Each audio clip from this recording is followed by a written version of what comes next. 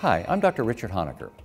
You know your kids will get that barking cough sometimes? That's a scary cough. That brassy barking sounds like a seal.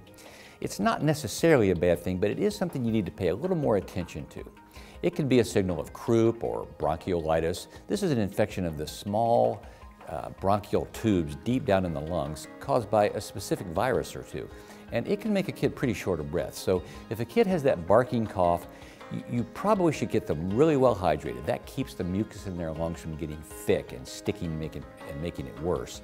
If they're wheezy, they should definitely see a doctor pretty soon because then they can get really short of breath.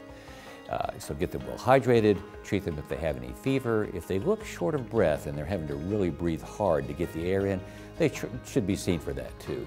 But a barking cough by itself is not always bad. If they start having that barking cough and going into coughing spasms where they start throwing up or can't stop coughing, that's a signal that it could be pertussis, which is whooping cough. That also needs to be seen by a physician. So use your common sense, but use those rules too. They'll stand you well in taking care of your kids with coughs.